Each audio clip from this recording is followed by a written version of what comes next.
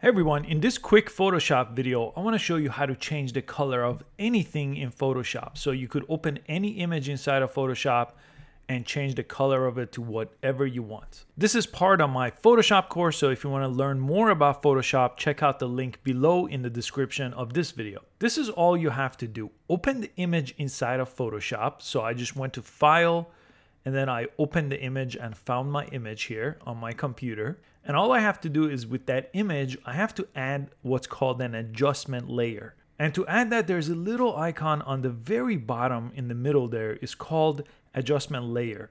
It just looks like a kind of a half-filled circle here. If you click it, it's going to give you this drop-down menu, and you want to pick hue and saturation.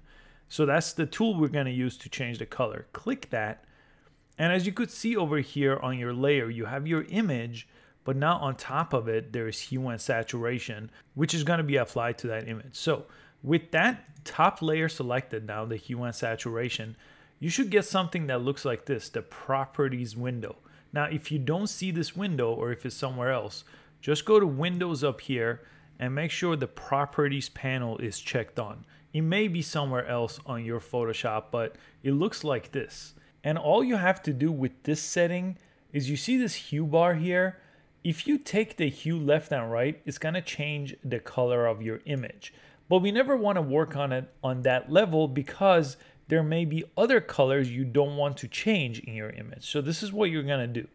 You're going to come up to the master dropdown, click this, and choose a color that's close to what you're trying to change. So in this case, it's easily red, but it doesn't matter. If it was orange, you would pick yellow, for example. In this case, I'll pick red.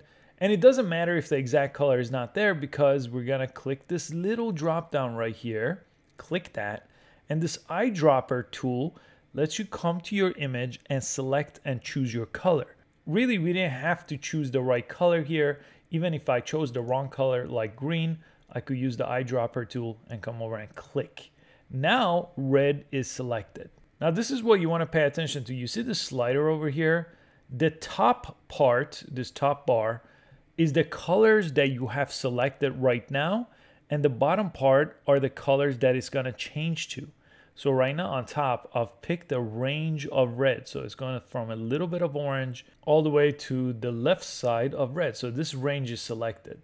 On the bottom it's the same because I haven't changed it. To change the color, now I could change my hue. So if I go this way, you see it's getting to the pink, blues, and greens.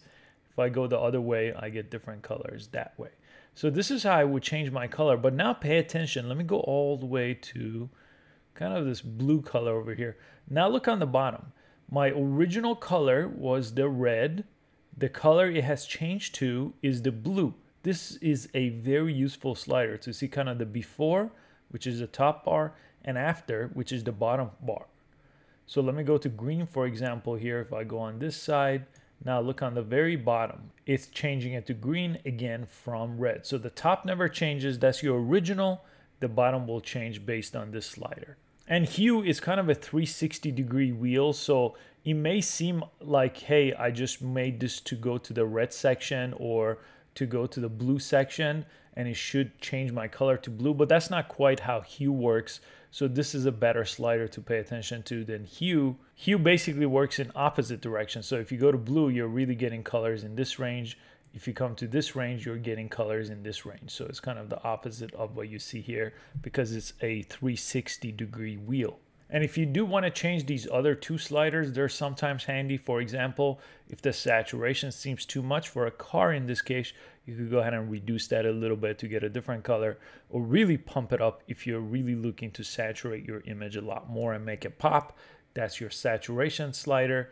And then you have the lightness slider here that kind of changes the colors with making the kind of the brightness of the image lighter or darker. So these three settings come in handy with changing the color of anything inside of Photoshop. I hope you found this video useful. Please give it a thumbs up and subscribe for easy to follow social media and tech videos, and I'll see you next time. Thanks for watching.